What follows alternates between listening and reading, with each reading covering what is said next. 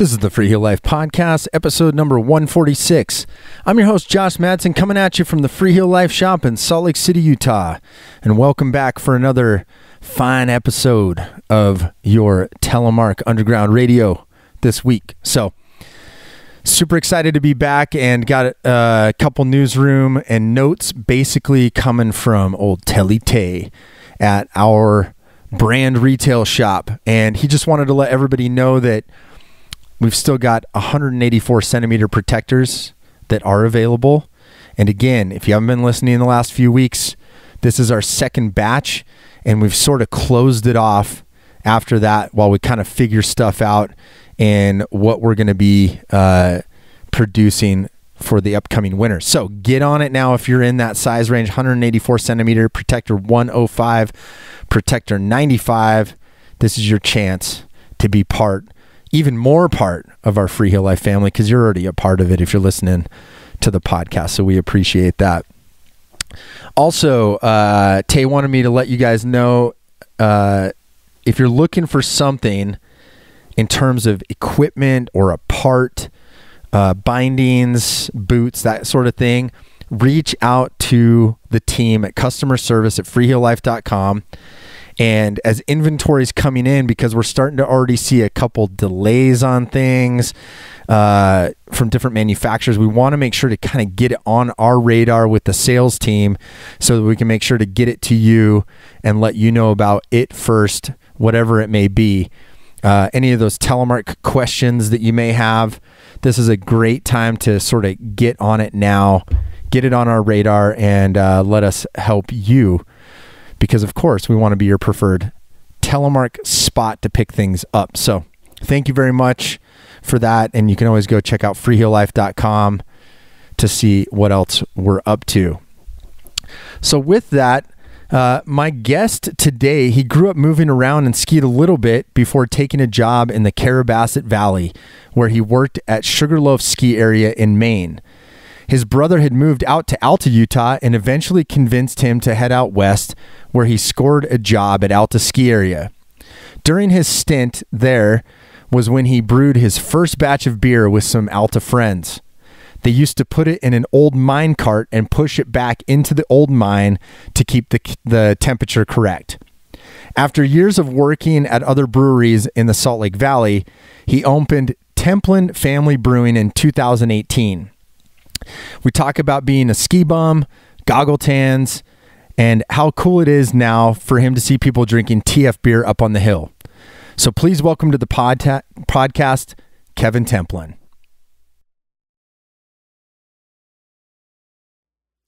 All right, Kevin, welcome to the Freeheel Life Podcast. How's it going?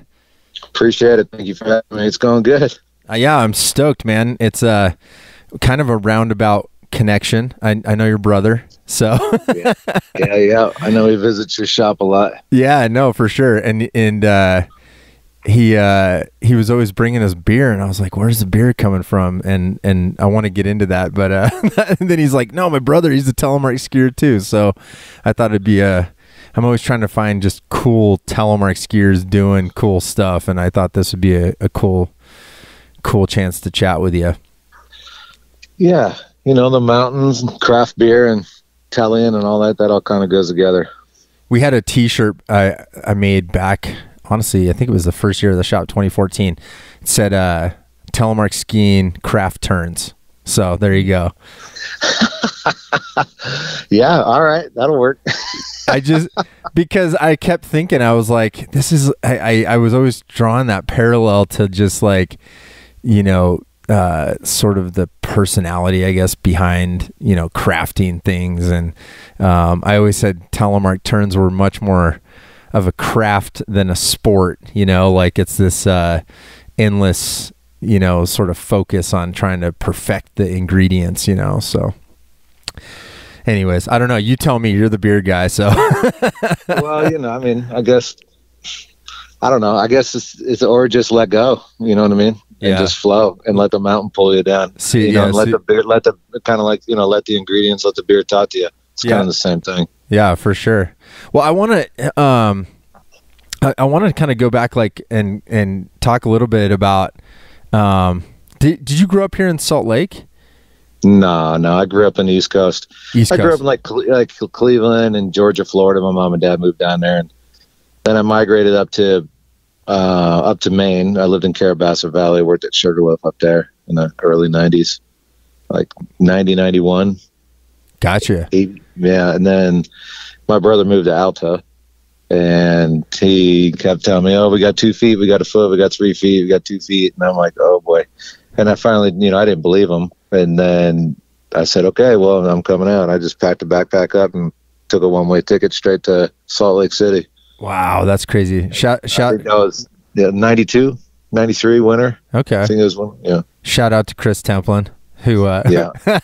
that's awesome. I guess I didn't realize you guys were, so it was did you like ski when you were in Cleveland? I mean, Georgia, Florida, obviously. No, I mean, you did actually. There was like a little ski club. They took it to this hill that was probably 300 vertical feet. Teach you how to ski and stop and turn and stuff like that. But no, it's not. No, it's not skiing. But no, I hear we did a little bit in high school. Yeah. Yeah, it wasn't like a main focus, though. Like no, not at all. Yeah. Not at all. No. That makes sense. Well, so where did Telemark sort of cross paths with you? Was it out on the East Coast? Because Sugar Loaf's obviously, that's a stronghold. Like there's always been a bunch of Telemark skiers there. Or was it when you moved out west that you kind of bumped into that? Yeah, actually, I didn't even try to get into it really. I just downhilled and Sugar Loaf, and it's like boilerplate up there. It's like rock hard. It's obviously, it's completely different. But no, I got my skis, I don't know, stolen, misplaced, or whatever you want. One night we were down. So we used to live at Alf's, which is now, it used to be the Alpenglow, and now it's Alf's Mid-Mountain Restaurant up in Alta. And so we'd ski down or whatever, and I just somehow misplaced or got my downhill stuff stolen, which was no big deal because it was given to me anyways. And then the next day, I got some free telly stuff. I can't even remember how I got it. Some leather boots with the rubber straps, and it's like 205 K2s with just flip bindings in the back. That was off we went.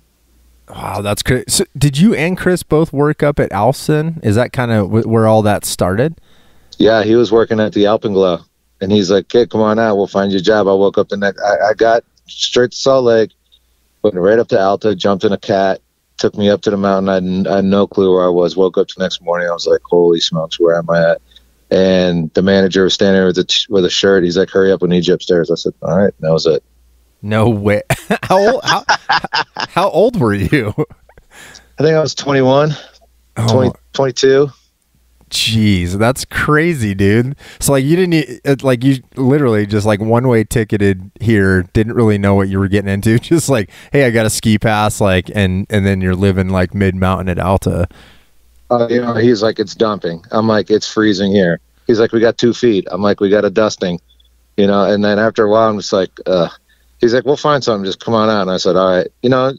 Dirty hippie with a backpack and some, and I just showed up and woke up the next day. I had gear and a job, and I worked up there until 2000. Wow. Really? I bounced in and out between 95, 96, 97 in there, and I was brewing a little bit. And then I worked at Alpenglow and then at Alf's, and then I made snow, or swung chairs for a year, then made snow, and then drove cats. Wow. Dude, that's crazy. I didn't realize you did all that. That's amazing. Yeah, it was fun. Life was very free back then, it was, didn't need much. You just need some good turns, and food and housing was paid for basically through where we worked, either swinging chairs or working at the Alpenglow. Yeah. And we go to Jackson in the summer and work in the park.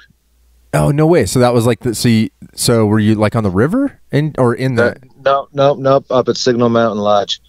No. Worked at a kitchen up there, and Chris, my brother, worked up there. My wife, Britt, she worked up there. My mom and dad worked up there. I met my wife in Alta. Same with Chris. No way. That's amazing. Yeah, we got married up there off the Summer Road and stuff. Wow, that's crazy. For not growing up skiing, and then I guess just to go back a little bit, like, so, a lot of people I talk to, it's like, they grow up skiing, and there's like there's a long history of, that, and then they go to Alta and it's like this big thing. It almost sounds like from you, it's like you get out of high school and then you're like, oh, I'm just gonna do some fun stuff. I mean, like what was it about skiing that even got you, or was it just like, I'm just gonna go do this thing? No, we like, growing up, like even on those little bunny hills. I mean, that was always fun, and we always thought it was great. And then a couple of my buddies liked the Appalachian Trail, and then we went up and finished like the 100-mile wilderness with them in Maine, and they ended up staying in Carrbassat, and I was like, I'll just stay here.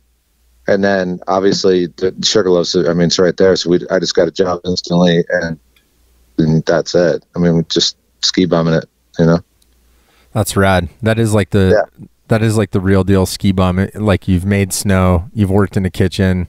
Lived in my car. bump chairs, lived in a car, had the summer gig.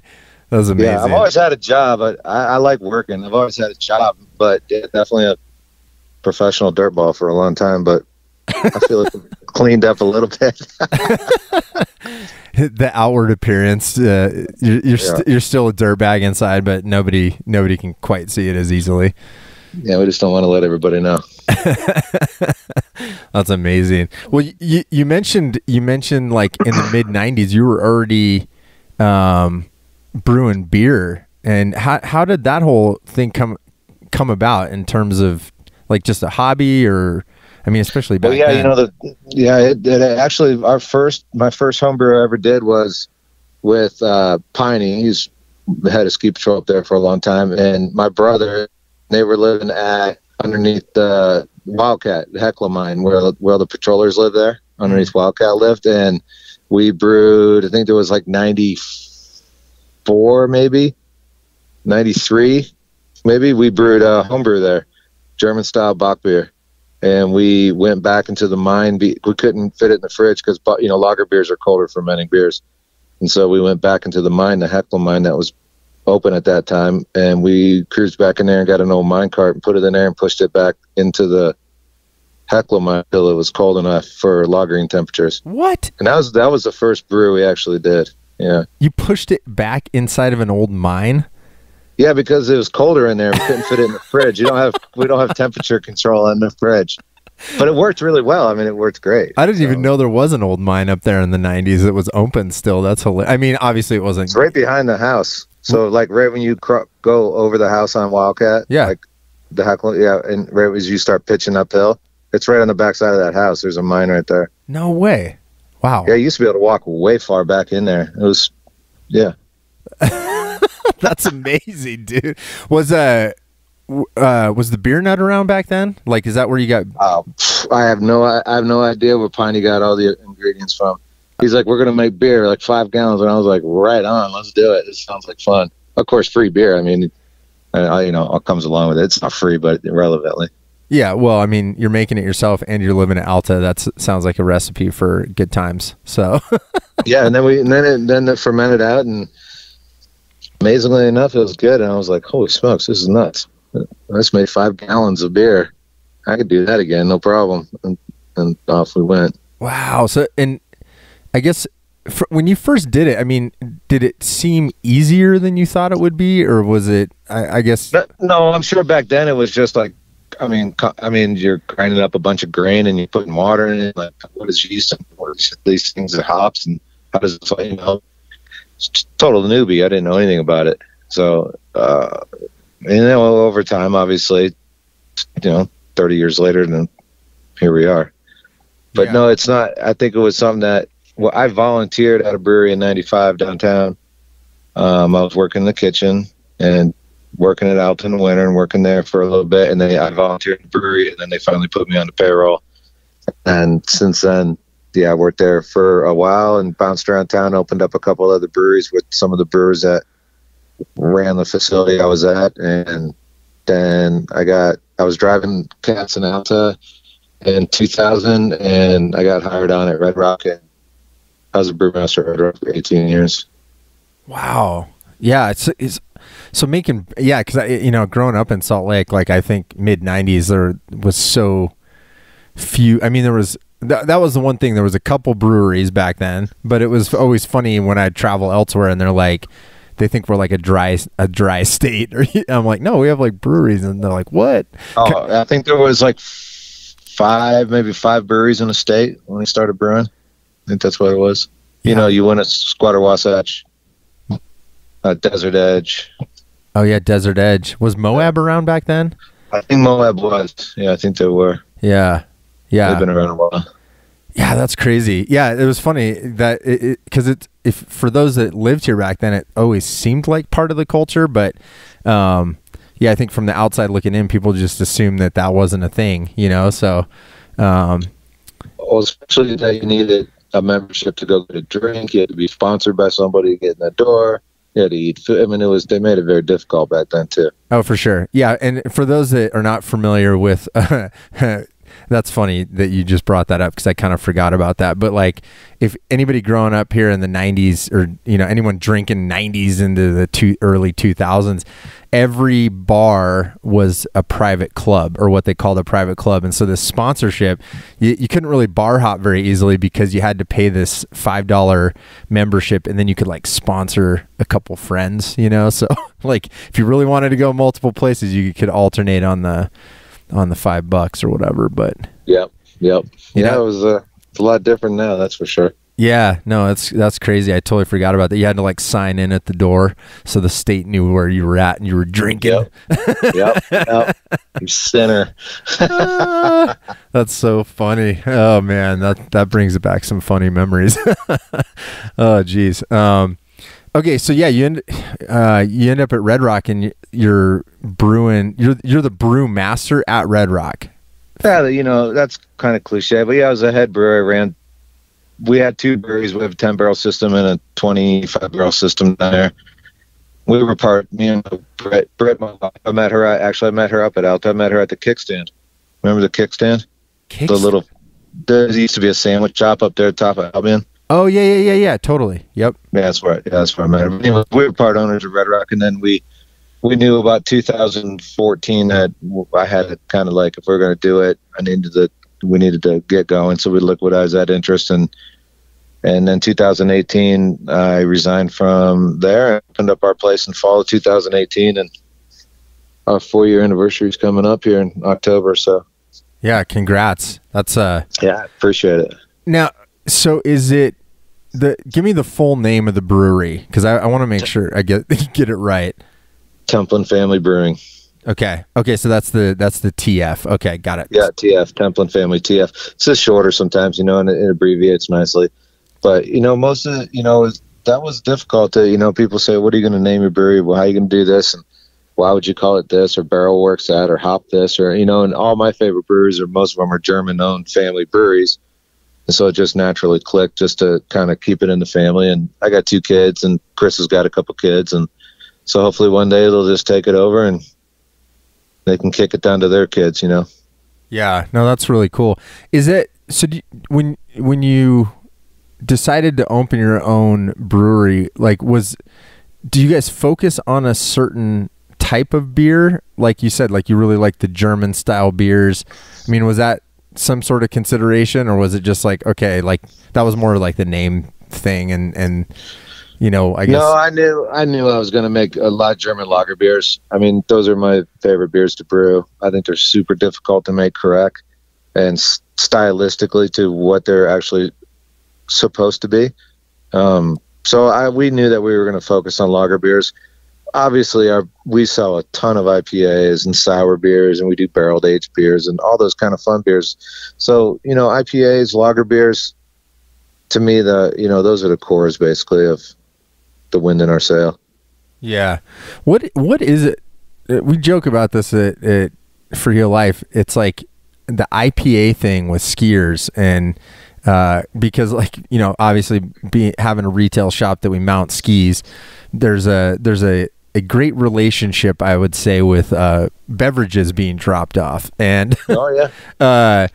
But it's funny because, you know, I'd say like 10 years ago, like when IPAs kind of first started showing up, you know, maybe it's longer than that. It's probably longer than that, but it just seemed to be like, hey, we're going to après ski, and then everybody get IPAs. Now it seems like there's sort of this shift. Like the younger guys don't like the IPAs, but I think all the old timers like think I guess, what is the relationship? Why is IPA such a big thing with skiers? That's why I'm trying to figure it out. I'm not quite sure. I mean, you get a bigger bang for the buck on most of those, but IPAs 15, 12 years ago are so different than they are now. They used to be like full of like caramel, like malts and overly bitter and just overly hopped almost. And now they're just a little bit more cleaner materials. They're brighter and crisper and more refreshing, but they still, I mean, our Ferta IPA is 8.3 ABV. I mean, they've got a kick to it. So if you're skiing, then I don't know if you want to take 2 beers out there and and have a good time. Well, maybe take a couple of IPAs. Call it 12 or Fevers is a little bit heavy sometimes. Oh, okay. See, I can buy into that. Like it's you're conserving space for alcohol volume. or quality over quantity. I mean, that's a big thing we focus on. We're not trying to make the most beer. We're trying to just make the best beer. So it's like, if you're going to go out all day long, you only want to carry a couple, 16-ounce beers with you. Probably going to take an IPA or something like that with you instead of just, 2 crushers that you'll hit at lunch and they're gone.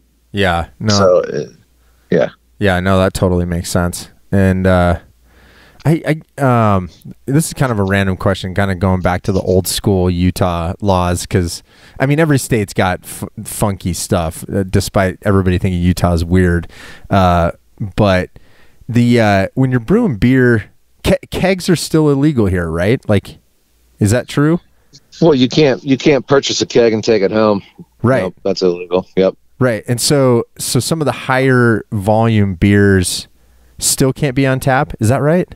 No. Yeah. So 5% and under ABV is allowed to be poured on draft in the state of Utah. Yeah. Anything above 5% ABV needs to be in a can or a bottle. Yeah. Okay. I just want to make sure. And the majority of our volume is high ABV beers. So it's silly. It's you come in, you sit down and say, "Kick an IPA." Say, "Great." We grab a can, we open it, we put it in a glass and hand it to you. Right. It just can't come out of a faucet, which is the total opposite of what I mean. Think about it. It's a label, it's a lid, it's a can, it's cold storage. It just makes no sense. It really doesn't make any sense to me. But yeah, I'm sure that'll go away. I'm glad you brushed me up on it, because I mean, you talk about having every job as a ski bum. I mean, I waited tables for God knows how long, and yeah, that was you had to sort of go through all of the different. You had to have chips on the table, for instance, to have the beer. You could have a beer and a shot, but you couldn't have a shot and you couldn't have like a sidecar. You remember that? So, oh yeah. Yeah, you're in the restaurant business. TF's, yeah, this is a bar, so we have like fresh pretzels made every day, and we have a local butcher make our charcuterie boards and stuff like that. We have food trucks in our parking lot every day. But I mean, you can come in and have a shot and an IPA if you want it. You don't need to order any food. It's not like that here. Yeah, okay, so it's a bar. Yeah, bar license. So it's a bar. Yeah. Yeah. No, that's rad. Yeah. I think it eventually. It's like you said. It there's some stuff that doesn't make sense. So it's yeah, and it bothers a lot of people. But I've been doing it so long that I mean, it doesn't.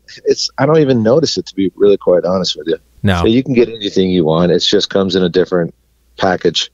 That's it. Yeah, for sure. Yeah. And it's changed so much even in the last 20 years. So it's. Oh, yeah. Yeah. Yeah. But those high school kids, they still got to drive to Evanston, Wyoming to get the keg.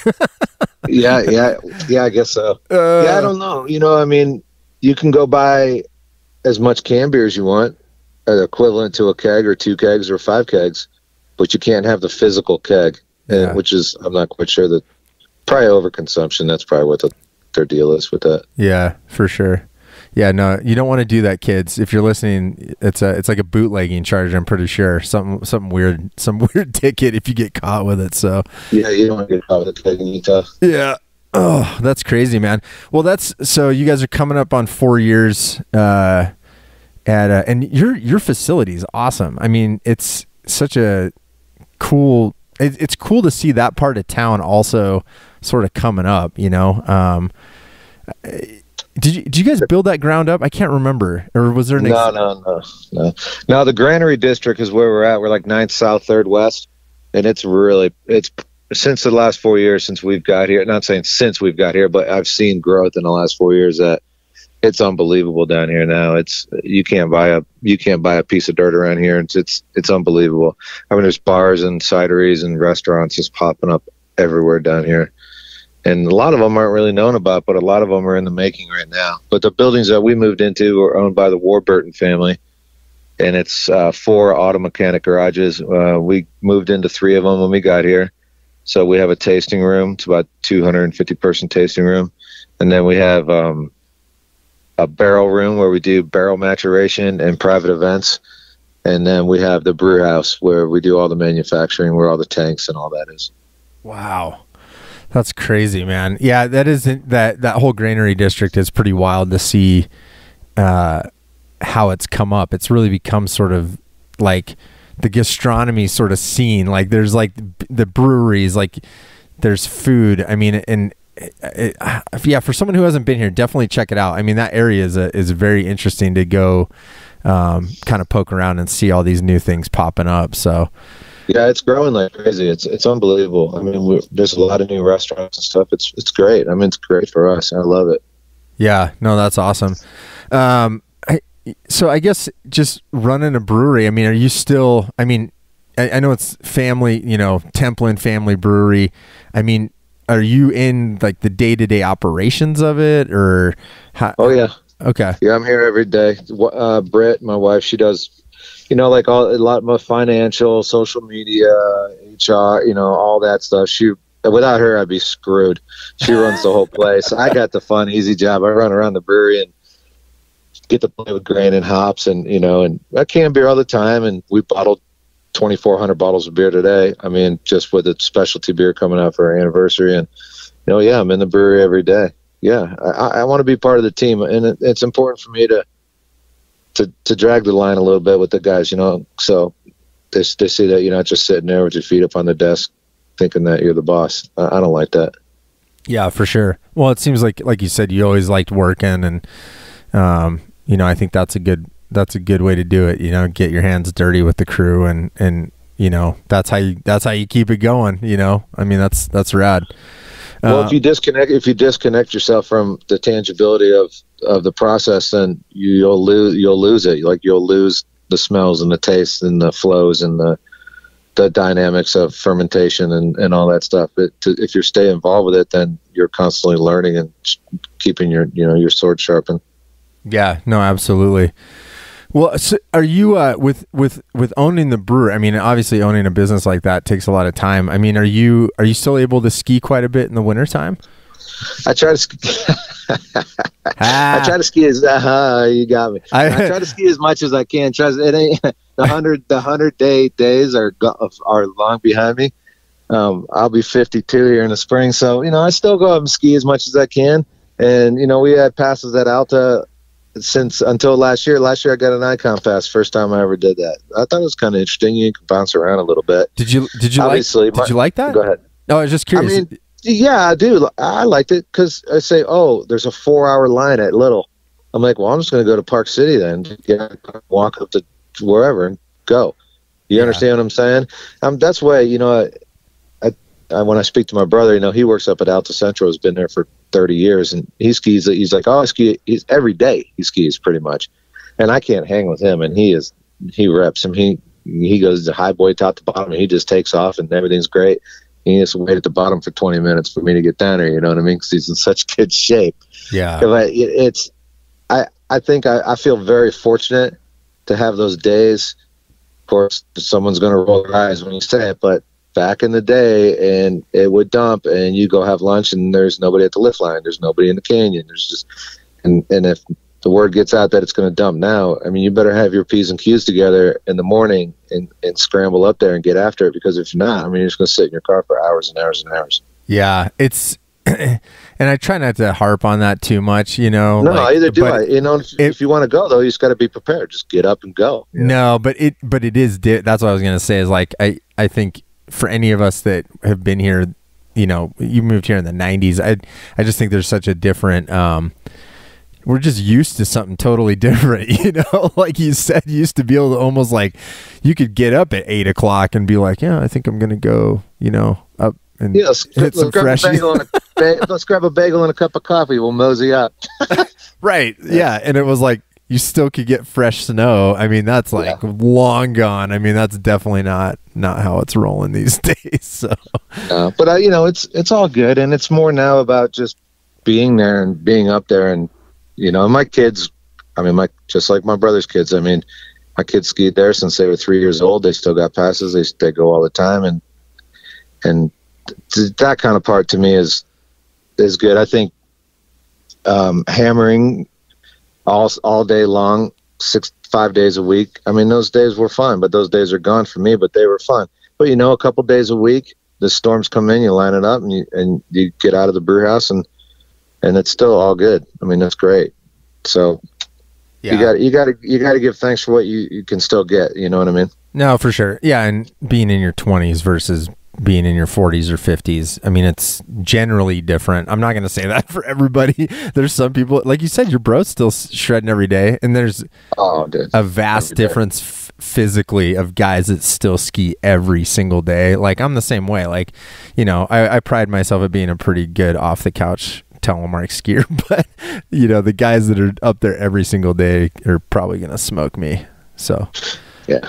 Well, it's still, you know, I enjoyed a lot. I mean, I just got, well, you guys mounted boards for me last year. That's good. So, I mean, I got fresh stuff, and it's always nice it's just nice to get up there and go see, you know, it's almost, you know, how Alta's like, you know, and Little Cottonwood's like home to me. I mean, that's what brought me all out here, and that's where it all started. So it's got a special place. Yeah, no, for sure.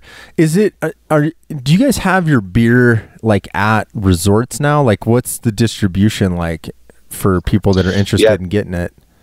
Anyone can get it. We have a Class 5 packaging agency, so we sell directly to wholesalers. To restaurants can come in and buy their beer directly at our brewery. It's always cold. It's never on the shelf warm like the state holds it. Carlson is our distributor, so we do canned beer and a little bit of draft, not a lot of draft, but mostly canned beer. Yeah, and it's all up Park City. It's Alta, Snowbird, you know, up Big Cottonwood, and grocery stores. Yeah, that's right. Is it cool to like just see that, like when you're, you know, when you do go up skiing, if you do, I don't know if you, I mean, I guess you run a brewery, so I don't know if you're like going to the Opry ski bar, you know, but I mean, if you do that or see one of your beers out there, is that just like an awesome feeling to see that sort of combination, you know? Oh yeah, I love it. I still like, it's Britt, look, those guys are drinking our beer. yeah. Oh, it's super cool. Yeah. And especially those kind of people, you know, and like I should say mountain dwellers, you know, I kind of think without that, I wouldn't have met my wife. I wouldn't be where I'm at. And so to see those younger generation up there enjoying those things and still shredding, and they're drinking our beer too, that's super flattering. Yeah, that's cool. I like talking to you because it's like it's almost you're like a brewer of the people, so to speak. Like you said, like mountain dwellers, man. Like I think people that have lived that life, you know, at least for a part of, you know, like that decade, you know, or gone up, you know, even a couple years at Alta, you know, I think that really changes people and how your perception of that lifestyle, because there's so many people in the world that don't get that, you know, that. Oh yeah. I tell my son, you should go do it. Just clock out of life for 2 years and go rip it. Go ski 5 days a week and stay out late and have fun and get up early and get, you know, goggle eyes, and then go in the summertime and go run rivers all summer and do that for a couple of years. And you can live, you know, you can be a grown up when you're done with that, but you got to, I mean, I think it's important. Yeah, for sure. Are your kids, are they like already out of high school, like at that age where you're having that talk with them? Yeah. My son's second year in college, and my daughter, is a senior. So she's getting there. Yeah. Geez. That's crazy. It's like, That's scary. I'm sure that's wild, man. You're probably like, wait, that was me like not too long ago. No. Yeah. Now I'm telling you guys to get goggle tan. That's good parental advice, man. Get a goggle tan, check out for 2 years. I mean, yeah. I mean, it's okay to eat ramen and peanut butter and jelly. It works fine for a lot of people. For sure. Focus on that other stuff later. Just go spread your wings a little bit. I think it's good for you. Yeah, no, for sure. And it seems like, you probably seen this too. I mean, it seems like people that have had that experience, people you probably met at Alta, for instance, I think a lot of those people end up going on to do really cool stuff. And a lot of times just, oh yeah, I don't know why. It just seems like there's sort of this weird melting pot in a resort like that. And oftentimes, they go off, like you said, breweries or, business people but for that little section of time, they got to experience that lifestyle of just living on a mountain. And that's all that they were focused on. So, yeah, I mean, we didn't think about much back then. I mean, is it going to snow? Who's playing at the bar next weekend? I mean, it really was such a simple thing. I had no money. You had gear, you had food, you had a place to sleep. I mean, all you need is snow, and then when the winter was over, you just head off to your next gig for 6 months, and then the leaves change colors, and you head back to the mountain. Yeah. That is as simple as it gets, man. Oh, it was beautiful. It was great. I'm glad I did it. I love that. Well, so are you guys, for the anniversary, are you guys doing any, you said you were putting a special beer out, or did I catch that right? Yeah, we bottled a barreled aged beer today. It's a Brett inspired beer, so it's like a funkier yeast. It's got like 1,200 pounds of cherries in it. It's bottle conditioned. It's like corked and caged, and it's all pretty and beautiful.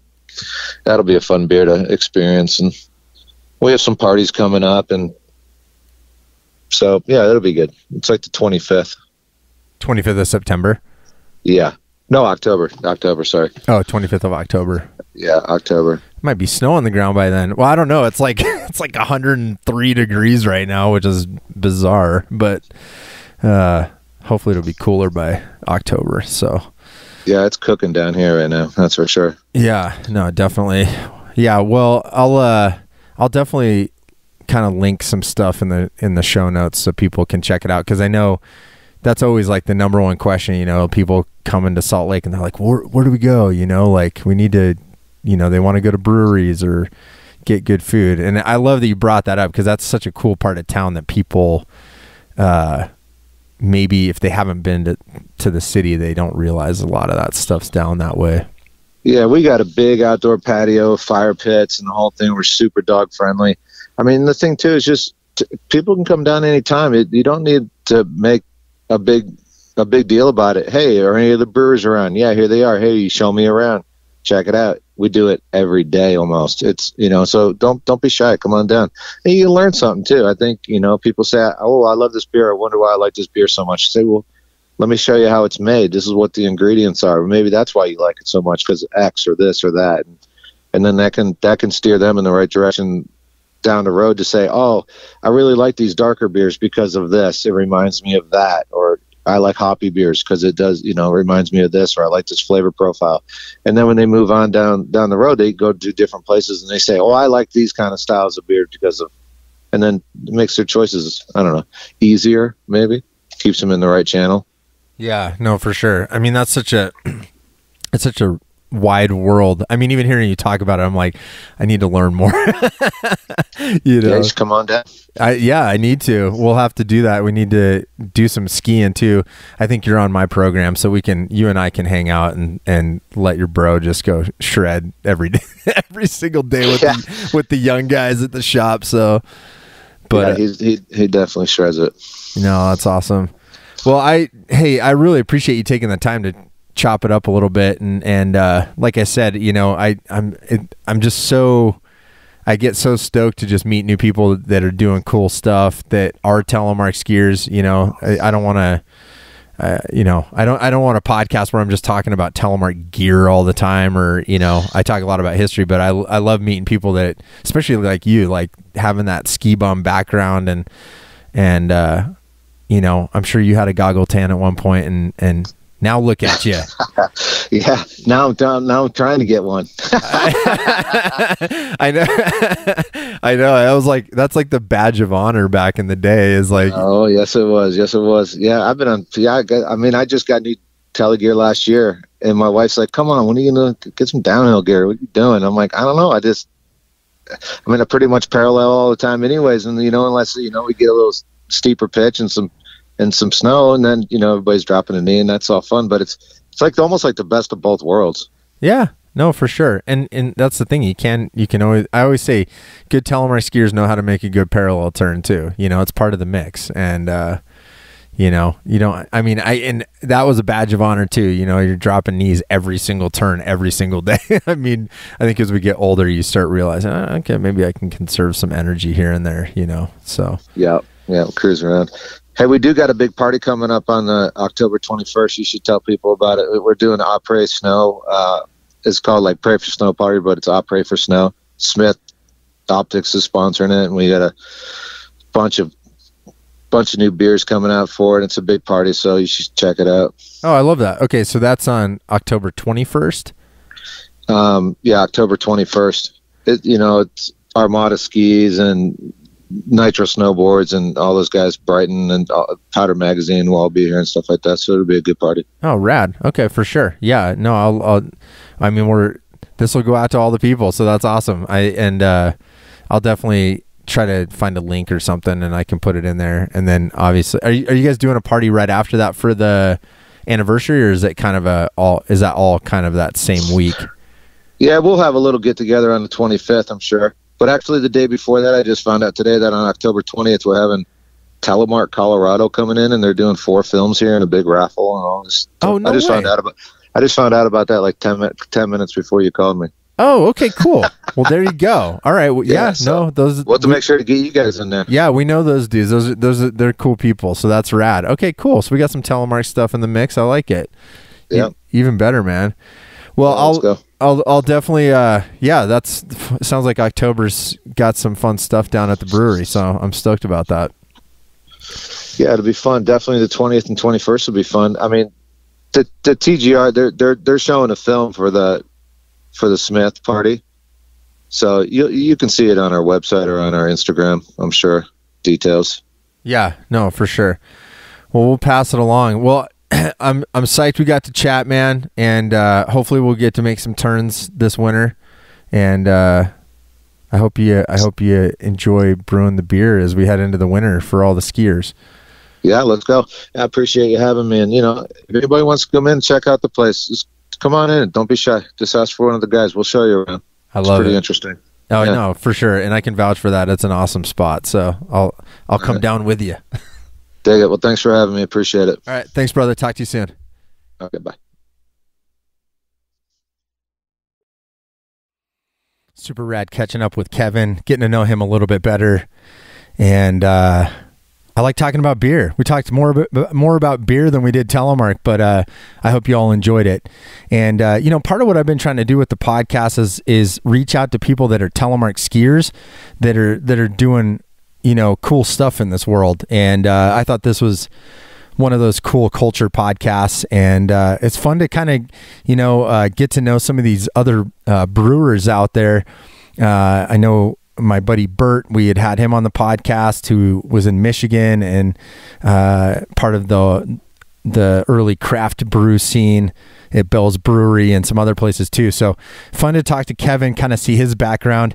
I think my favorite part of the podcast was putting the first homebrew inside of a mine cart and pushing it back into an old mine at Alta. So as someone who lived up there for a season, I can appreciate that on a lot of levels. But appreciate him checking things out. Be sure to check out Templin Brewing, Templin Family Brewing next time you're in Salt Lake, and check out the show notes for some info on their website and location, and you can check that out.